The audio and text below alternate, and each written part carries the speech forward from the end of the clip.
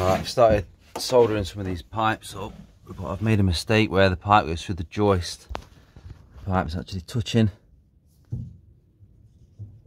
and then you don't want that, because when it heats up and cools down, it'll end up with noises like this. So we'll have to redo that one. I haven't been able to do a video the last couple of days because my camera wasn't working properly, but we'll try and get some footage for you today.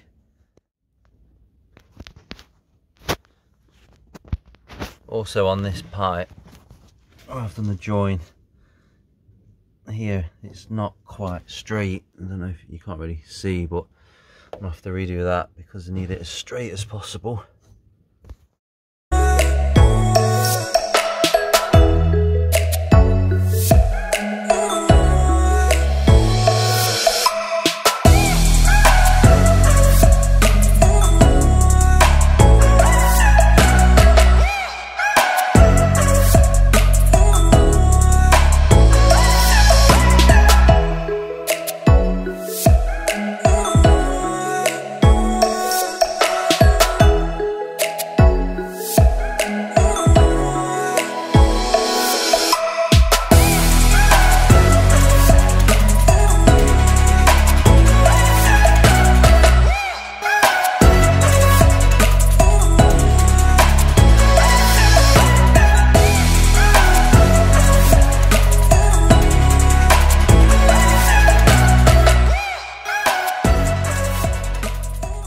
Pipes to the cold water which is coming off the rising main, so that'll feed the water into the boiler, goes off to the boiler, heats it up for your central heating and your hot taps. So this pipe just here is actually going downstairs into the bathroom hot tap, the kitchen hot tap, which is further that way, and also there's another bathroom hot tap. So we're downstairs now. The plan is to come down into this corner. We can come down with the two 15mm pipes, come across here for this radiator, but also we can drill through and pick up another radiator on the other side. This is the other side of the wall in the other bedroom. Get two holes in here, come across and then up on each side for a radiator underneath that window. That's all for this. I'm just going to hold the clip up to the ceiling, try and get some light. Pencil, and then we can mark that up. Put a little line next to the clip, move it over, mark the next one.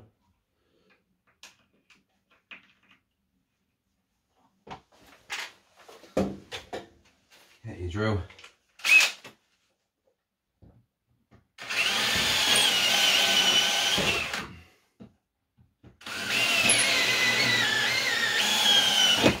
So this is the bedroom I've just come out from, and it's over in this corner.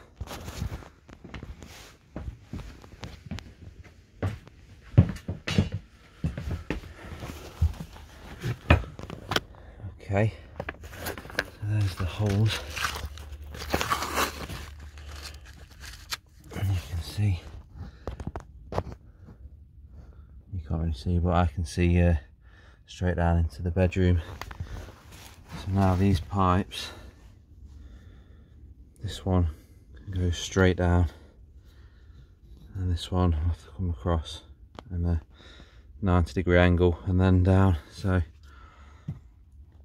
two reducers, a little bit of pipe, 1, 2, 3 90-degree 15mm bends.